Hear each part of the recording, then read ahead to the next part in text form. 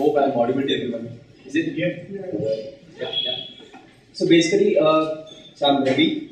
I'm one of the founders of People Tech Ventures. We develop cool location-based mobile applications towards offline commerce. So basically, we want to help you find, basically engage with the offline brick and mortar retailers. So through mobile applications, through websites, via SMS, it can be anything. So that's what we develop. And yeah, we developed DelightCircle, which is a location-based shopping app, which is available over Android, BlackBerry, and iPhone, and web, as well as on SMS. So based on my experience in developing client-side, so we have developed the DelightCircle web app as basically it's a thick client-side application. So everything is done client-side. So based on my experience, so these are some of the pros and cons I figured out while developing the thick client-side app. So firstly, I want to give the basics of what is client-side templating as well as rendering. Okay.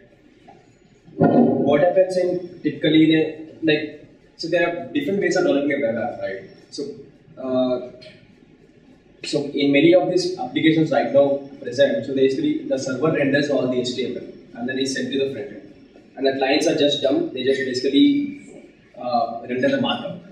So the HTML is not actually rendered in the client, they're basically everything, all the HTML is rendered in the backend with backend templates or rendered in the backend, and just the markup along with the data, everything is sent to the front end. But recently many client-side MVC frameworks came up, so which basically want to change the way we develop web apps. So what happens in the client-side templating? Basically the server sends the client templates, which are also the static assets. These templates are nothing but some snippets of HTML, which basically once you give the data to the template, it basically renders a view with the help of the template. I'll give you examples once I go more inside. I'll give you a real example of our application itself. I'll just show you the code of our application and show you how it actually works.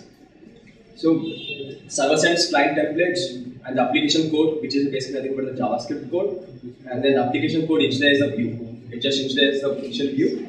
And then as the user interacts with the front end, let's say with the website, so he clicks, he basically does different kinds of events.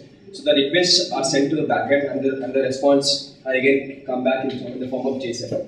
And then the JSON data is again basically rendered in the view by basically applying the data to the templates. So it can be more abstract right now, but I'll just show you once I basically show you the example to be more clear. So what are the downsides of server-side rendering? So before we go to client-side templating, so why should we go away from server-side rendering? Because it's coupled. So basically in the typical server-side rendering approach, so everything is coupled in the sense that the client code as well as the backend code is coupled, where you actually and a single person has to work both on the client-side code and the backend code. The responsibility is not shared. Even that is one big problem with the coupling design, and that results in actually a lot of problems like One example is basically the client-side code becomes ugly because of basically it's very coupled design. One thing is, let's say if you look at the other problems of server-side rendering, let's say simple post on Facebook, which is along with a comment, it basically results in 9.1 KB of markup. Because though the data is very small, so the markup along with it becomes basically very big. Because it has a lot of HTML and then the events return and everything is basically has to be sent every time the request happens from the client. So there are a couple of things. First thing is, every time, let's say there are 1,000 requests per second happening from the client. Okay. So then every time the HTML has to be rendered in the backend and then has to be sent to the front. So even if the templates are similar, so every time I have to do this step. Okay. So then there are a lot more processing to be done on the backend than on the front end. Even if the clients, basically the browsers, are very much more powerful, though we are doing the rendering on the backend, and then the infrastructure has to deal with, has to scale with that. And then the other thing is the caching. So if you look at client-side templating, if you do the client-side templating, because all the assets are static, so then So then these can be cached. Whereas in the server-side approach, these templates can't be cached, and then every time you are rendering always in the backend. So though there are some kinds of caching in the backend, the templates can be cached, but it's not so the best way. And mainly, so the final point is the transfer of data plus markup for every request. It's not the efficient way of doing things, which is leading to dumb clients. There's a lag in the request response times, and also which also resulting in an optimal user experience because the user has to wait for every request. Are we talking about a full-page reload or creating Ajax with snippets coming out? Yeah, so basically there are different, yeah, I mean, it is, so you can say 100% client side, 100% server side, right? So there are two different things. So if it is 100% server side, there's complete refresh. So that is completely unoptimal user experience. And if it is some part of it is server side and some part of it is client side, then it can be better. So what are you? Here I'm actually leading to the complete server side rendering. And yeah, full page. Full page. When I take on an action, everything happens. Yeah. So if I just get the HTML snippet for what needs to change, use the chance, and then plug it in. So there are two things, right? Okay. So there are a couple of things. Okay. I mean, yeah, actually, I think the things which I mentioned actually contain both partial thing as well as the complete thing. Because in the partial thing, let's say the complete thing is basically you'll have to do a complete refresh. Where you basically for every request you load the complete page. There's a partial thing where you say that when I click on an event, I get the response from the backend. But the response from the backend is not in JSON, but is again in HTML. So there again you are rendering the templates in the backend and then sending the HTML. So this is the partial approach. And then the complete 100% client-side approach is basically you send the data in JSON, the rendering in the client side. So there are the three different approaches. Right? So here, I mean, yeah, actually, it's a mixed up everything. I think the partial and the 100% server side are mixed up. And I can show you some ugly client-side code which I can actually basically. So, I mean, in our applications we have used two approaches. I mean, basically we have a two platforms. I think one is merchant platform and one is front-end application. So for the merchant platform, we have used back-end rendering, where we use back-end templates.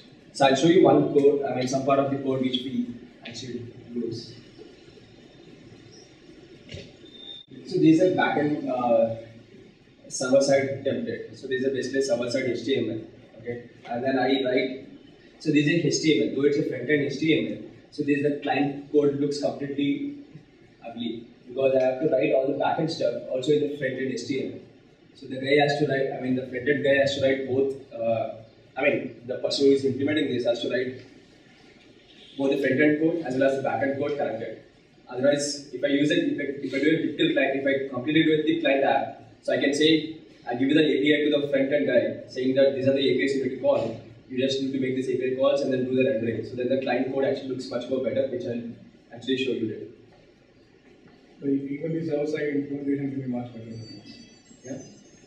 Like there are templating schemes that can be used on the server side which can separate the logic out of the. Yes. Yeah, but then there's a problem is that there is one bad implementation of it. It can be done. It can be done, but the point is there also you're also rendering, but there's performance. Yeah. So I take that, but you can't show this code and say on server side has to be this way. Exactly. I mean, we have two parts of this the same thing actually. So we have used jQuery templates also. Where we have done that. So and then what is the process of thin client? I mean thick client. One is decoupled design as I mentioned. So basically the complete backend and the frontend are completely you can decouple it. And then that results in a good architecture because in the backend you just say that through backend end you write these APIs. You say, okay, let's say we are doing something known as to-do list app. So you need to write the app. Basically, the APIs for like okay, get all the tasks, add a new task. For all these things, you just write all the basically the API calls. In the front end, you basically say that these are the things you need to do. You can actually use a Backbone or MVC, any kind of framework, and which can actually sync with the backend automatically. So that's what you basically share the responsibilities, and then this guy only leads to the front end, and this guy only leads to the backend. And then the best part is the API-based multi-platform approach. Actually, I mean, I would tell you why we used. Why did we go with the client-side application for DelightCircle as well? Because we initially developed an Android application, okay? And then we wanted to develop a API-based platform approach so that right now initially I can go with mobile app. Then I basically do a web application. Then I do a mobile web app. Or tomorrow I need to expose the APIs to someone else outside. So right now API-based approach is very much. And basically, it's getting popular if you have the vision of basically exposing the APIs to people outside. But there are cons of using a client-side application, which I'll come back, and which is leading to better structure, separation of responsibilities. And since if you use a client-side application, all the assets are static. Even the HTML, JS, CSS, and the templates, now all are static. So what my web app server has to do is basically can use an Nginx server, which basically just sends HTML or static assets directly to the front end without doing anything. So it can be a simple server. And more static assets results in easier performance, better scaling approach, and simplicity and power. And why should I use a template engine? Why not just write using JS? I can write using JavaScript, use push or direct array list and all. Render the HTML. Why should we use a template engine? The advantage of template engine is that it's much more readable, maintainable, basically good. Since you keep the templates separate, you could automatically change the templates and then automatically change the use change, and then it's usable and then it's understandable. That's the main question. So what are the cons of thick lines? So these are some things which we experience based on our experience. Main thing is the performance varies with the browsers. This is a big problem because you develop a client-side application, but you don't know actually the performance varies with every user who basically uses from a different browser. That is the main issue. A person who is using from a Chrome 10 or like Firefox, basically the performance varies because it's a client-side application you don't know. Whereas in a server-side rendering, I do everything in the back end. The browser just has to basically render the HTML in the front end. So that is the biggest issue with the client-side applications. And the other thing is a build process generally required because I can show you some.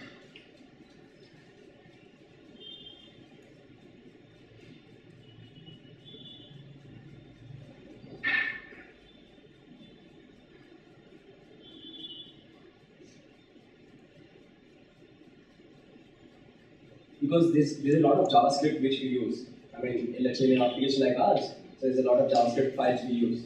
Okay, and then each JS you write it, right? So basically, why do you need a build process? Because we need to minify the HTML, we need to minify the CSS, we need to minify the JavaScript, we need to combine it together and then make it such a way small so that it basically, otherwise it becomes. See, first thing is to reduce the number of HTTP calls made to your server. The second thing is the overall size of the JS has to be reduced to less, so that the complete JavaScript actually can be caged even in the front end. And the other biggest problem is the search engine indexing. So you can't. There are pretty good hacks of indexing pages to search engines. Okay, but there are a couple of. The problem is this. Google has basically provided this. Format. Basically, you have this hash fragment to basically index the JavaScript-based websites, Ajax-based websites. But the problem is, like if you're using a thick client application where the JSON is sent from the backend, okay, where not the HTML is sent from the backend, the only way you can do is basically you have to generate an HTML snapshot. Every time you get a request, you need to identify that a request is coming from the search engine, and then you basically render a HTML snapshot from the viewer backend. Basically using a headless browser like HTML unit or something, you need to generate HTML snapshot and then send it to the front end, send it to the search engine for indexing. So this crawlers don't actually execute the script, is it? Crawlers don't execute the JavaScript.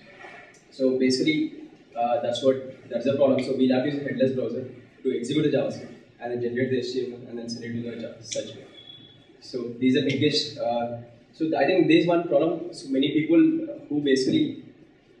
Generally that's the reason many thick client applications are basically more SaaS-based applications like Asana, and these kind of applications were more not consumer-oriented applications. But there are pretty hacks people have done, and then we are also doing that. So what about all this backbone stuff? Have you managed to do that work properly? History works. Yeah, bookmarking, backbone. Yeah, all those things work. At a very fine range. At a very fine individual. Yes, you could do that. So, I mean, I'll tell you once we go to the framework, I'll just show you the code. So basically, all these back buttons and the exact bookmarking and everything there's no issue. Because the MVC frameworks have basically came to that extent that they can handle all that. They provide you instructions, but it's still very complex to do it well. I mean, we use Backbone, it works. And the thing hack you mentioned for generating HTML, I think it's not legal. It's not legal. Google will throw you out. No, that's what they. There is a clause which says what you show to the user should be what the search engine says. No, exactly, but I do the same, right? You're not doing the same. You're sending different content. No, that's what they mentioned in the standards. That's what you need. If you basically have communication is JSON, you need to do it this way. That's what they mean. As long as you are showing the same thing in terms of like for the user as well as here I'm basically using headless browser and I'm making the same API call to my web page, generating the HTML. What about all the interactions? The links when I click, the next page should come up. So your site should be discoverable, not just the page should be visible to the search engine. It should be discoverable. Every action that I want to perform, I want the search engine to perform those actions and go to the rest of the site. Yes, exactly. I mean, see, the HTML you generate, right? So again, in the HTML, you have to keep in such a way that you give anchor tags that basically doing handling again via JavaScript. If you use anchor tags, again the search engine will go through them. And have you looked at using the same templates on the server side also, or is it like two independent implementations now? One for the browser and one for the search engine? No, for the search engine, this way I do. Okay, I mean, so you use a browser? Yeah, in the search engine, what I do is, let's say I get a request to my engines server. So I get a request from the search engine, I identify with the escape fragment, and then I send it to a headless browser with a different server. And the headless browser makes call to the same URL, which basically was type index, generates HTML, basically by executing the JavaScript, and then send it to the Google. So, I mean, what is the sweet spot? I mean, basically, this is what we were discussing, like 100% server side, 100% client side. So, which is the best way? So, mostly server side rendering plus JSON via Ajax with client side templates can be the best part where we can do. First thing is reduces the number of requests and shares rendering load between client side and server side. So you can use a hybrid model of things. So I mean, now I would like to show the demo, so that will be more clear to you, I think now. So basically, our application is simple. Web app applications like we use in front end, we use Backbone.js with Mustache templating, and then because we have written our backend basically on UWS server, which basically expose the REST APIs, and then we use our front end to basically consume those APIs. So we use the API platform approach. Our web app is nothing but just another client. So I mean, we have also used Backbone. So it's a proven client-side MVC, which basically used by many other startups. I mean, Silicon Valley startups. And then Mustache is used for client-side templating, and then jQuery for DOM manipulation. And then there's ICANN which is a jQuery library, which basically works well with both jQuery and Mustache. Because Mustache has a different kind of syntax, so basically ICANN has basically a wrapper about it. So I would go basically showing the next. I'll show you a flow of how our application works. I mean, I'll show you the code structure as well. So this is a typical Backbone application. So in a typical Backbone application, so I'll tell you one important thing is there's nothing in in HTML there's not much. I'll show you, like, let's say these are index.html. I'll show you one cool part. In our complete index.html, if you look at our body, there's nothing. There's nothing in the body. This is a production application of ours. I mean, I'm just showing the production code. There's nothing in the body. So everything is in the templates. So these are all the templates. These are all the Mustache templates. So index, we write all the templates. And actually we use require or something to basically download templates whenever required. Then just downloading all the templates every time. These are the templates and these are all our JavaScripts. So these are all our JavaScripts. And then I'll show you structure of this. And then there's one thing, basically this initiates application. So this is the first thing that basically executes, and this initiates application. And to show you the structure of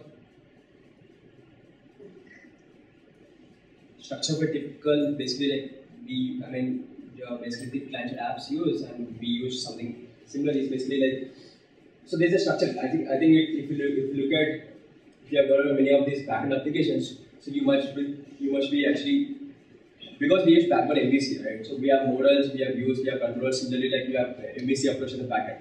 Okay, so these are the models, views, and then the controllers we have. So I'll just show you a typical flow. Like let's say the application is initiated, and then there's this initiate which calls, and then there's a router.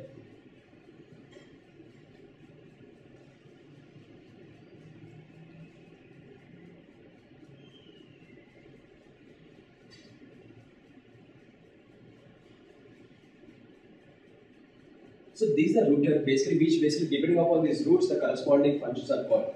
Let's say like let's say home, then basically load home is function is called, and then that is a controller which basically gets invoked. Let's say load offers. Let's say for you to give an example, I just want to show you the example of this page where basically when I click on offers, I want to show you how the offers are content is loaded. So here the basically the function which is getting called is basically this load offer search. So when if you look at this URL, search/offer/md_popular. So basically, this is a function which is getting called, load over search.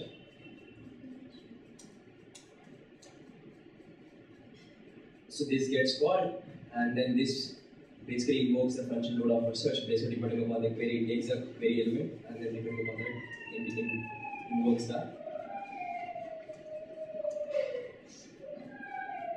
So this is a function which is getting called.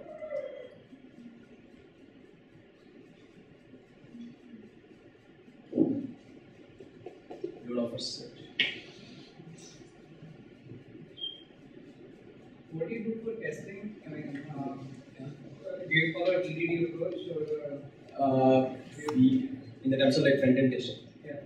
Or Backbone for all these JavaScript. Do you use Jasmine or anything? No, we haven't done unit testing, JavaScript unit testing. So what's your build process? Only minification? Minification, and then basically we minify HTML, CSS, and then also basically parse the syntax and all. I mean that's the main process. We didn't do the testing part. So this is the API call which basically search offers, which is the API call. It takes the latitude, longitude, and the query, which basically makes the API call, and then so we have written a REST client which basically makes the API call to the server, like the given parameters, and then once it gets the data, it basically callbacks the data. I mean, if you look at this callback, it gets an API offers. But so this is a REST client request which basically sends the request to the server, and then once it returns the data, it basically keeps it in a deals collection. Deals collection is basically a model which is a collection of items. So in Backbone you basically have item models and then collections, right? So I keep nearby offers in a collection and then basically make a callback, and which here if you look at app.views.offer collection item. So there is a view. So they have controllers. So controller basically calls basically to the server and then keeps it in the models, which is basically a collection. And then again it gives to the view to render the view. So and that view basically renders it. So yeah, I mean that is a brief part. Yeah, I mean, so these are basically, so your controller gets a call. I mean, but there are pretty good things we could do with Backbone, basically, which is the sync part. Which is the sync part, where you actually, like let's say if you have a to-do list app, right? So where you basically have all the backend APIs basically for the task, and then you have front-end APIs, I mean front-end views for the task. Let's say I remove a view. Basically, I want to delete the task. Okay, so you can handle an event for the view saying that this event has been removed. Then it basically automatically, so when the view, when it is removed from the view, it basically invokes a model. It's saying that this task has been removed. So then the model, it is also removed from the model automatically when you basically write it such a way. Then the model is removed, and then what Backbone does is it automatically syncs with the server. Server gets API call saying that that task has been removed, and then basically the server basically syncs in the database. So that's what happens. So you can actually change it to the view, or if you change it to the model, let's say you get some model, you basically say get again refresh the task. Then the model is actually refreshed. When you refresh the model, then you actually get again you can refresh the view automatically. So Backbone works in either ways. So you can either write events, you write events not only for the views, you can write events also for the models. So you are not using the REST sync? Yeah, we are not using the REST sync approach. We are using, because we didn't actually write in that. If you would have developed in the client-side application in the web app approach from the start, then we could have written that way. So there's one problem with the crossing domains. I mean, so we basically, our web app is in, so our backend is in api.delightcircle.com because we need to isolate both the front-end web app as well as the backend web app. Because there's one thing, because we want to keep the production isolated from the backend setup isolated from the front-end. And the other thing is, it's also like security, matter of security. So how do you basically cross domains? It's a basically typical, because you can't actually make API calls from one domain to other. Even if it is subdomain, actually browsers don't deliver that. You can't actually make API call from DelightCircle to API.delightcircle or similarly Postgres. So what we did basically is a hack we did basically like we kept an iframe on the backend, and then basically iframe source which is on the backend server, and then that iframe we embedded in the web page of DelightCircle. So when the DelightCircle web app first loads, it loads this iframe, and then gets the data from this server, which basically says that document.domain is DelightCircle.com. So that way, in that iframe, the document domain is set to DelightCircle.com. And then what I do is, through the magic of same origin policy, I use this. I create an XML HTTP request object in the iframe, and then I share that iframe XML HTTP request object to all the API calls. So when I'm making the API calls, I use the XML HTTP request object of the iframe, not basically instead of writing it separate in the web page. There's a simpler option, right? You can make your Nginx proxy equals to the API. Nginx? You have an Nginx to serve static content, right? Yeah. That can act as a proxy and forward it to API on the server side. No, there are multiple problems, right? So one thing is we want to maintain a session. Session. Basically, like in DelightCircle, we need to maintain a session from front end to back end. So what we do is in the back end, we get this XML, this iframe. So we set a session in the front end. So the session has to be the same. Because I'll have to use a session to basically make the API calls. I basically set a session for .delightcircle.com, and so you'll have to set a domain for the session, right? So cookie. That's server side. So we made it work with the proxy as well. And I think we do this one. That's a much simpler approach than. No, I actually didn't understand. So all your requests will go to DelightCircle.com/API. And on the backend, you forward it to API.delightcircle.com with a delight rule and a mod proxy, Apache or Nginx. So you don't face the same origin policy. You don't have to do all this gymnastics. Another thing is JSON. No, there's JSON. There's only one option because for our use case, there was only option is CORS. There's cross-origin associated where you can set it in the backend. But the problem is that not all browsers support that. No, JSON works. No, the cross-origin associating where you basically set. Right. No, that's a different spec. Another way that you can do this is JSON. It's basically the idea is anytime you say script src equals URL, right? That can be cross-domain. The browsers allow that. So it's basically we just make it's like a hack. So you basically use that to. So the only requirement is all your server-side APIs. They have to when they render the script, they have to render it as a call to a client-side function. So let's say you're returning a JSON, right? So what the server should render is something like callback of your JSON, and your callback will be defined on the client side. But does that be a decoupled design? Sorry? That will not actually be a decoupled design, right? So because I'm using the same JSON API for every client which I have. So typically how they do that is they distinguish JSON calls versus non-JSON calls, we have some query string parameters. For instance, even Google Maps, Facebook, or whatever, right? We make those calls. They provide a variant where you question mark JSON callback and callback name. Then it returns a. I'm sorry, maybe we can take this discussion offline because Sure. time's up. Sorry. Yeah. Thank you. Yeah. Maybe 1 or 2 questions? I mean, you can download the DelightCircle app for your mobile. I mean, we got fantastic reviews on our applications. Search for DelightCircle in the app stores. Okay. You wanted to show a video. How long is the video? 1 minute if you have time, I can show you one video at the end. Do you have questions, guys? Yeah. But Twitter had changed their architecture from client side to server Exactly. That is because of the same reason that basically, so Twitter uses the same approach like we do. Because the problem, like many of us who basically have this API-based platform approach, use this client approach. But Twitter faces the same problem because is that, I mean, their performance is basically varying from different projects across different users. So they want to basically have the similar experience across different users. So that's the reason they are moving from client side to server side. So that is what you are recommending, right? The hybrid model. Hybrid model. I'm recommending the hybrid model. Actually, I myself say that I made mistakes in mine, some of them. So I am actually trying to make some hacks. So the first request gets HTML and the interactions afterwards is JS. That's what you mean. Yes, and I mean what you could do is like some part of it rendering could be done in HTML where you want the basically the SEO or whatever the performance, where you can show minimal gap of loading. There you basically can use JSON templates. I mean use the client-side templating at least till all our browsers become good. Till basically all the users browsers are basically everyone uses best browsers. We'll have to use that approach, like hybrid-based approach. So it's not just browsers, right? Like Twitter, the problem they had is it will just download a static content and it has to make one more request to get the data.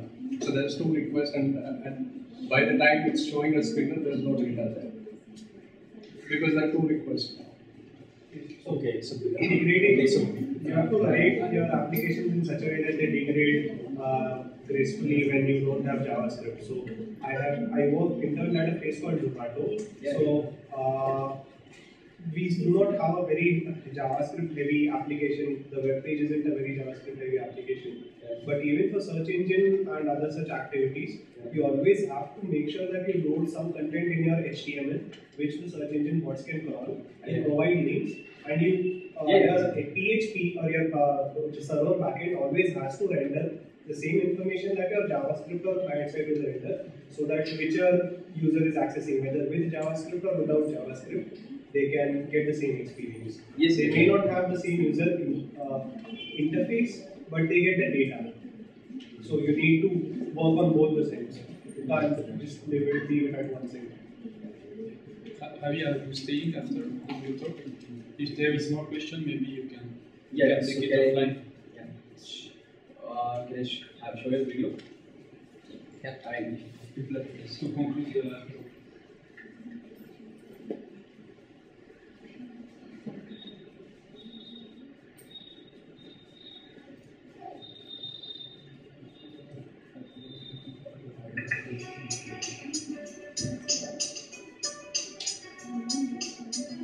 Hi, today I'm going to tell you about my favorite app that helps me do what I love to do, shopping. It's called DelightCircle.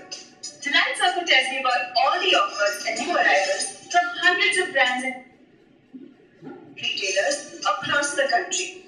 And you know what's awesome? I get all of this free stuff with it just for shopping.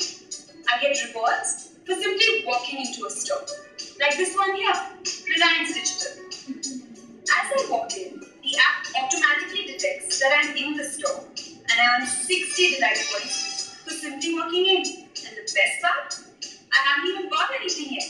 Isn't that amazing? With DelightCircle, I never have the fear of missing out on any offer. I don't have to look through newspapers, emails, SMSs. Everything is right here. Hey, there's an offer on a mobile phone I've been waiting for so long. Another cool thing about this app is that it rewards you for simply checking out a new arrival. Like this laptop here. All you have to do is scan the barcode and you get 90 points.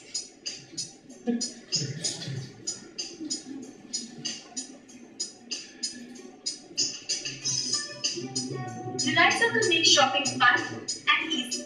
I can store on my loyalty card and redeem my rewards on the application itself, and look for places where I can shop and eat. DelightCircle gives the power to the shopper. I'm just 750 points away. Thanks. Thank you very much.